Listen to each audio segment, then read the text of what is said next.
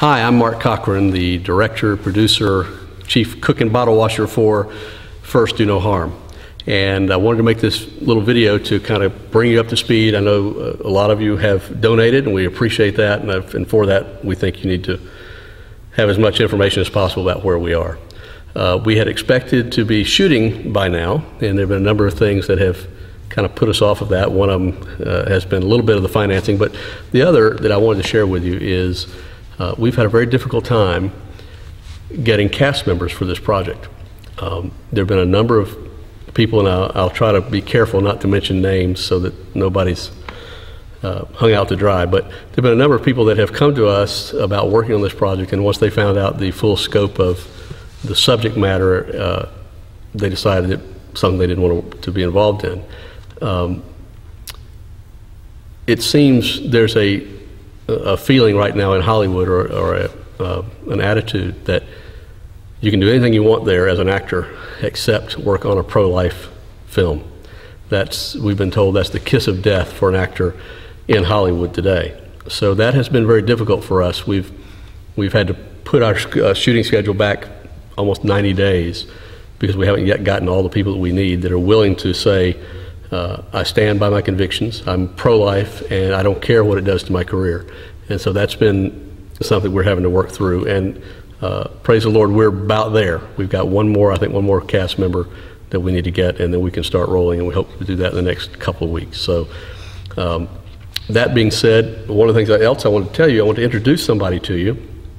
The Lord brought to me a gentleman by the name of Isaac Feynman, who is an expert at fundraising and PR and so forth for ministries and projects like this. And Isaac has been working with us to help promote this project. And one of the big things that he did most recently is he went to Denver, Colorado, to the CareNet conference. The CareNet is a pro-life conference. It's the largest pro-life conference in the nation, and I think about 1,100 crisis pregnancy centers were represented there. And so I'm going to introduce Isaac to you, and he can tell you a little bit about CareNet, what it was like, who he met there, and where we might be going with this project in the future. Isaac, thanks for being with us. Thanks, Mark. I appreciate the opportunity. I'll tell you, CareNet was incredible. We were in Denver, Colorado. What a great community to be in, the Mile High City. The Broncos played, by the way, while I was there, and did a great job. And of course, Cheesecake Factory. I mean, that's in Denver, so that was a good thing. All jokes aside, we had a great time interacting at CareNet. Let me first encourage our friends watching the film today to know that CareNet received the project very well. They received the fact that it's a pro-life film, obviously very well, because it's a pro-life community there at CareNet. The fact that it's a pro-family film was something that they were grateful for. The fact that it deals with a lot of different kinds of people in our culture and society, multi-ethnicities, they respected and appreciated that as well. And the fact that it's a pro-woman film, they appreciate that. And so I hope we can talk a little bit more about that in our conversation today. Good. Well, one of the things that's grown out of our relationship is we have been able to bring some people to the project in the sense of being able to endorse what we're doing, that people have actually read the script and said, I really am behind this project. And what we're going to do as we go through this little video today is we're going to show you some of those endorsements and read them to you. And I think we're going to start with one right now with our friend R.C. Sproul Jr. R.C. said, "We are a double-minded culture, willing to move heaven and earth to save a beached whale, but unwilling to protect our unborn. First Do No Harm, taking its cues from contemporary headlines, exposes that hypocrisy, and in so doing, just may awaken the conscience of our nation. I'm hopeful that this film will change hearts and minds and save lives." So that was from our friend R.C. Jr. We were really, in some sense, flattered that he was that excited about the project and is going to be kind of partnering with us to help promote that. So yeah, and I think one of the things that you're going to see from what R.C. said in that, I hope people will see as they watch this today, is they'll see the connection of not just the project and a good thing and something we hope you'll give a gift towards, But this is a project that's transforming culture. And you hear what R.C. says about the beached whale, for example. How many people are out there raising the banner and standing with signs and cheering and shouting? PETA, for example. And that's not to poke fun at them or throw rocks at a specific organization that's different from our worldview. But this film is more than just informational. This film is really seeking to not just engage the culture, but transform the culture. And when you have somebody like Dr. R.C. Sproul, Jr., who recognizes that and is willing to put his picture on it and to put his name on it and to rally the troops, that's an amazing thing, and we're grateful for that. Yeah, we certainly are. Well, tell us a little more about, you kind of introduced us to your experience in Denver. Tell us a little bit more about your reception there, maybe even who you talked to and what kind of things came of that. Well, I think one of the first things I'd like to hit on is a newly formed relationship that we have with a wonderful nonprofit organization called Movie to Movement. And there'll be a link at our website where friends can find out more I think about we can the put organization. up some, actually, if we can put up a picture, there's a slide we've got here that shows a couple of projects that they've been involved with. One was a film that was released, I think, in 2006, 2007, by the name of Bella. A great little pro-life film, not little, it's a feature film. It did well, it won the Toronto Film Festival. It was a sleeper hit that nobody expected, came out of nowhere. And it's an interesting story. If you get the DVD, in the DVD they've got an extra feature where they tell about how they got it, how that actually came to be, and it's an interesting story how it all came together. Some of it parallels what we've been going through in putting First Do No Harm together. The other one is a film they just released 2 weeks ago on DVD by the name of Crescendo, a fantastic film, and I can't endorse that highly enough. You need to go to their website, movietomovement.org, and order that DVD. I just did, got it in a couple of days ago, and I've already shared it with a couple of people. It's stunningly beautiful. The production values are just amazing, and the story is something else that'll stick with you. It's about the story of Beethoven. Of course, his mother was going to abort him, and she didn't, and from that grew this man that gave us all unforgettable pieces of music that'll last, timeless. forever. Yeah. Timeless. And again, with that, you can see that the theme, the thread there of engaging and transforming culture. What would society be like today without beautiful music that we can enjoy and that's pleasurable, and music that honors and glorifies God? And that was certainly one of the things that he brought to the table for us. Yeah. Sorry to interrupt you. No, that's fine. No, Crescendo is a great film. And what's interesting is you look at the quality of the production value, for example, of Bella and Crescendo, and get excited because that is the kind of partnership that we have now with Movie to Movement and the production that we're going to be putting forth. But again, for someone to put their stamp of approval on something like Bella and Crescendo and now First Do No Harm, it's just incredible that they would do that, and so we're grateful for that. One of the things that's interesting, when we spoke with Joseph Lipp, who's one of the two founders of Movie to Movement, he made the statement after having read the script that this is a story that nobody's told before. That story has never been told this way, and if you well, I won't spend a lot of time about it now, but if you watch the other video we've got online, I kind of tell you what the story is. But it's an angle that's never been dealt with in film, so we're hoping to break a little ground there and cause people to think about this in a way they never have before. Yeah. One of the other folks that we interacted with is a friend of mine, Ryan Dobson. Ryan, of course, the son of the very famous Dr. James Dobson, founder of Focus on the Family, and now has an organization called Family Talk, and just doing incredible things. Again, transforming the culture. Very, very involved in that. Ryan is going to be on one of our panels, and we'll talk more, I'm sure, about the panel before our project film that we're doing today ends, because that's an important piece of what happened. But Ryan said, sure, I'd love to be a part of the project, and that was just an amazing thing. It's been amazing, the people that have been drawn kind of like a moth to the flame to this project that we didn't expect. Kind of come out of nowhere. I'll give you an example of, again, just God's providence on display. I was in a workshop with my friend Mike Williams, who's a comedian by trade, but lives in the Dominican Republic, has a wonderful mission there called Cups of Cold Water. But professionally, what he does is he goes around the country a few months out of the year raising funds for other crisis pregnancy centers. At the end of that meeting, he gave a seminar on fundraising. He asked if I was available to give out some of our DVDs, that 8-minute DVD that we have. And I said, well, sure. I brought a box, and I'm in the back of the room. I'd be glad if anyone wants some DVDs.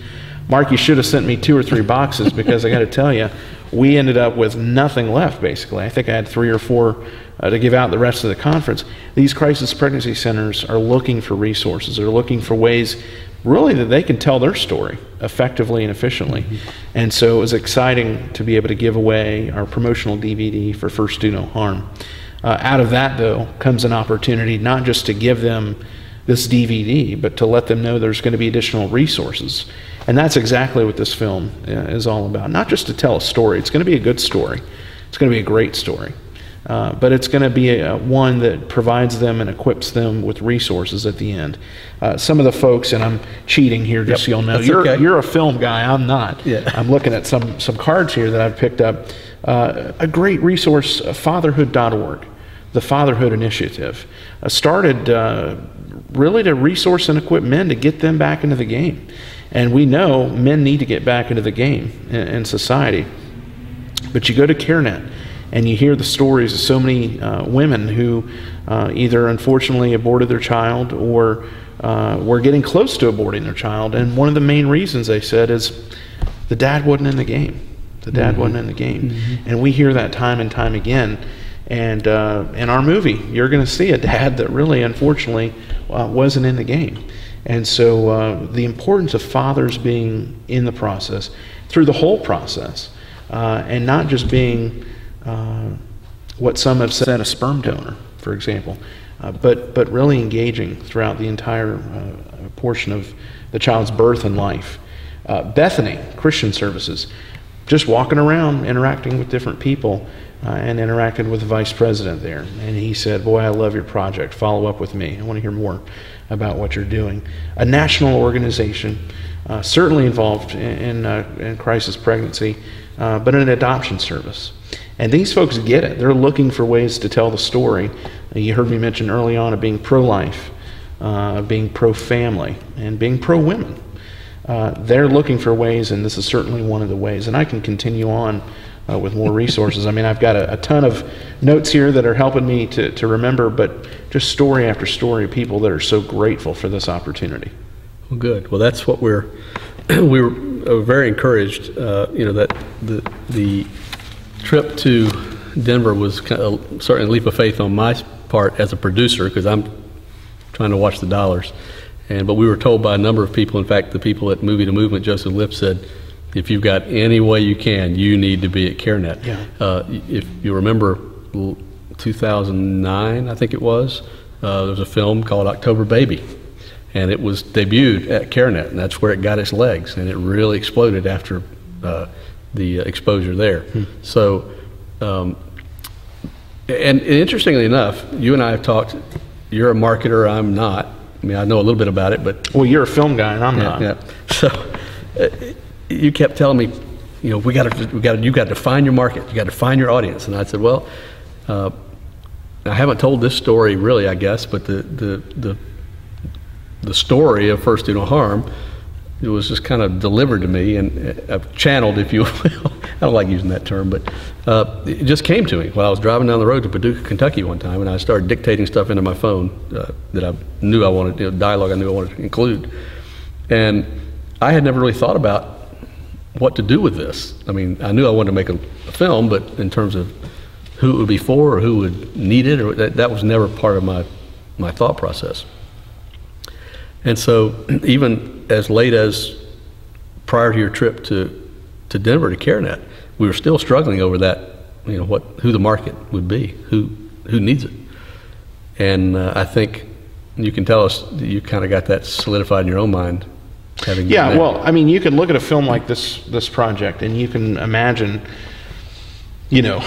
something like this is going to touch girls that are struggling. What should I do? Should I have the baby? Should I not have the baby? Again, I talked about guys earlier. Think about a young teenage boy that may or may not have been parented well. Probably is not in the church, but may be in the church. You don't know. So many variables there. Think about the mom, the dad who just got a text from his daughter, for example, I think I'm pregnant. Think about the high school principal. Think about the church youth director. Think about all these people and how they could certainly be a part of the audience for a project like this. When you boil it down at the end of the day, it was so clear. First Do No Harm's audience is the Crisis Pregnancy Center, first of all.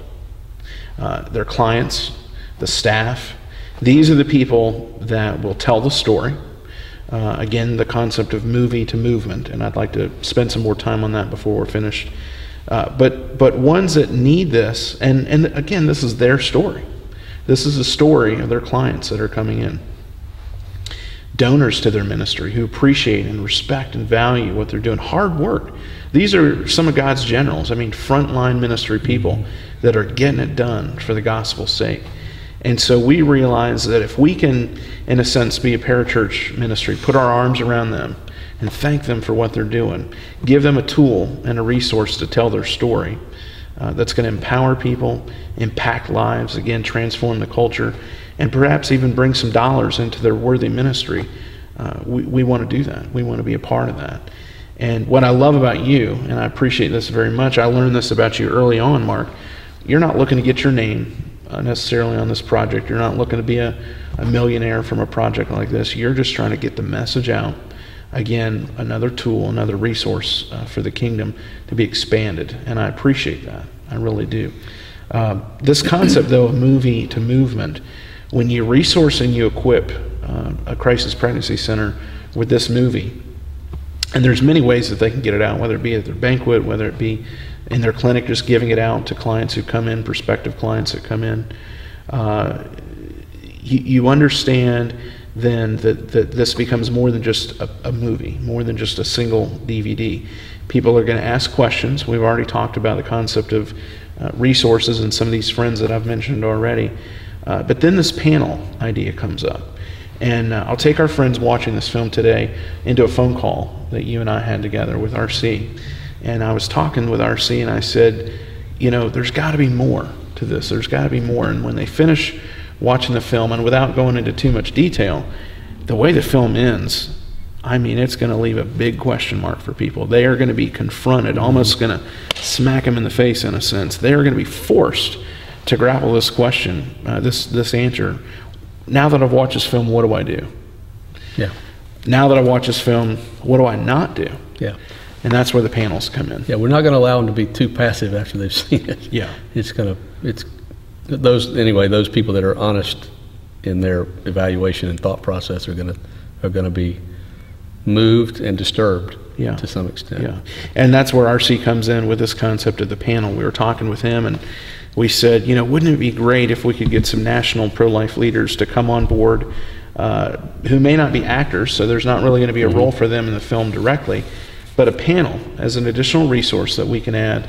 And certain names just started coming to our mind, and we made a list of folks, and I'm excited about what the panel is going to do for people, because it's going to empower them once again with answers to the question, what do I do? What do I not do? And these are questions that really need to be answered, because people have that question already, but they may or may not know what to do. Well, and it speaks to the whole concept of not just cursing the darkness, but also providing some light, so that people won't be left with this empty feeling of despair and struggling with the question, but they'll be given some resources to how to deal with it. We're going to put up another screen here in just a sec of another endorsement by Dr. Walt Larimore. Now tell us who he is. Well, Dr. Larimore has been I've heard that name for years. Focus on the Family, famed for a decade or more, just really well known in that circle of folks. He was the staff physician at Focus on the Family. That's for a right. number of years, Just very very impactful with his ministry. He's a prolific writer. He's a prolific speaker. He's written a book about, and forgive me, I don't have the exact title in front of me, but the Guy's Body Handbook. He's coming out with one soon, the Girl's Body Handbook. He's actually written some novels as well. Yeah. And hails from this part of the country where Yep, we North are here Carolina. in Greenville, South Carolina. He's over from the North Carolina Spent a lot area. of time in Bryson City, North Yeah, Carolina. yeah. So he's someone who's very acquainted with the medical arena, and now somebody who still practices medicine, but it takes the Christian concept of discipleship and is now discipling other doctors and helping other people start clinics in areas that may or may not be able to afford good medicine, quality medicine, and does it in Jesus' name. And again, I'm grateful that he's on our team. Yeah. Well, I'm going to read, would you put up the slide? I'll read what he had to say for us. He said, practicing in the field of family medicine for over 30 years has given me a unique perspective on the issues of life and death, issues which have been understood with clarity for millennia and have now become less clear without the lens of absolute truth. Through the powerful medium of film, First Do No Harm presents a compelling story that seeks to clear away the foggy thinking of our current culture and let us view the lives of both born and unborn children in a new, thought-provoking way. And that's pretty powerful. It is. Well, think about that. Let that sink in. The lives of both born and unborn children. Yeah. There's a part in the film where that will be tested, that will be exercised.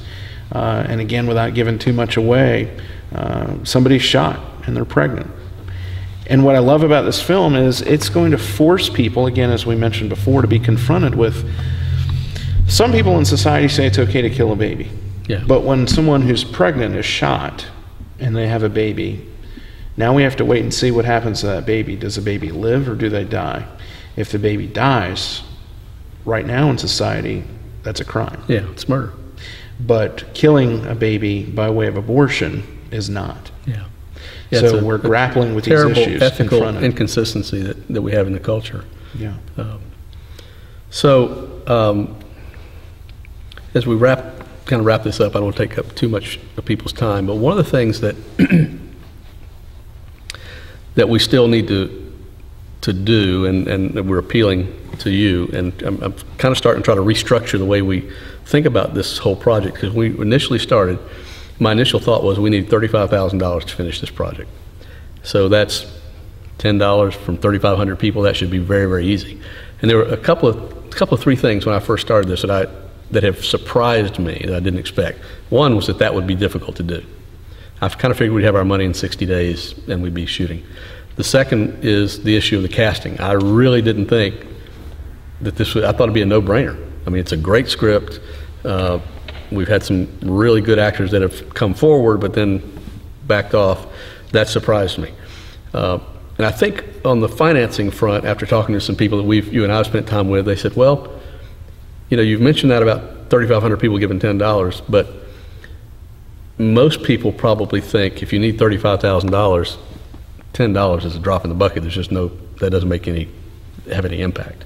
And we've gotten some $1,000 gifts, some $500, $250, $150, but very few, maybe one or two people have given $10. So what I'd like to encourage you today is to do that. Commit to giving just $10 to this project and encouraging as many people as you can, 10 or 20 others, to give $10. That's a meal out. And I know I don't take that lightly. I know that's a sacrifice. I give to film projects myself like this, and I know it's not, the economy is such that $10 is a lot more than a lot of people will have to just throw away. I don't think you'll be thrown away with this project. I think it'll bring back blessings to you and to the kingdom. If we cast vision for just a moment, going back to the concept of movie to movement, by the way, Movie to Movement is partnering with us so that all gifts are tax deductible. So let us make that point, and there'll be a link on the website they can give at. Just simply put in First Do No Harm film, and that will allow your gift to be tax deductible, and we'll get the check within a week or so's time. So we're grateful for that opportunity. But with this concept of movie to movement, I'd like to ask our friends to take it a little bit further than just a $10 gift. We need that, quite honestly, desperately, to get this film project completed. But let me just say this. What if we had friends who would make a commitment to go just a little bit further, and they would say, I'll give a $10 gift, but I also will commit to prayer. Absolutely. We need that big time. Absolutely. Big time. But I also want to ask you to do one thing further for the ministry. I'm looking for friends that'll take this DVD that you're watching right now, and I'm looking for friends that would be willing to put 4, 5, 6 couples in their home, serve a dinner, simple dinner, coffee and dessert perhaps if they wanted to do that. Show this film. We've got commitment cards that we can get to you, and you can very easily help this go from movie to movement. Kind of a little a teaser on the front end of that movement is this very thing. I mean, imagine, Mark, if we had 100 people doing this area-wide, and it could be national as well, but showing this film, letting you and I be the presenters. There's no need for you to feel like, oh gosh, I can't stand up and talk. It's real easy. Show this film, give out the You're talking about the little card. promotional video we got on the website. Mm-hmm. Yep. Yeah, give out the little commitment card at the end. Take them up, say thank you, serve coffee and dessert, and see what happens. Leave it to God. Leave it to God. We believe that God is sovereign. He's in control. If this film is going to be blessed, it's because His hand is going to rest upon it, and He's going to bless it. But we need your help. We really do. Yeah. Well, one of the things that I've said from the very beginning, in terms of God's blessing and so forth, is that I really feel compelled that this is something that I'm supposed to do. And I'm going to keep moving forward until the door is just absolutely slammed in my face and it can't be done. And so far that hadn't happened. In fact, as you've said, people have come to the project that have been very encouraging. The other thing I will put out there too is if you feel like this is something that you and I could come to your church or your civic group, we're doing some of those already, to speak about, we'd be more than happy to do it if it's within driving distance anyway. Just let us know, get us in touch with your pastor, youth minister, or civic leader, whatever. We'll certainly present this project anywhere that we can. All right, so I think that wraps it up. Thank you. Thank you, Isaac, for being a part of this. And ladies and gentlemen, thank you for spending this time with us. And all I can ask is, number one, you continue to pray and help us spread the word. Tell everybody you know, and we would certainly appreciate it. Bye-bye.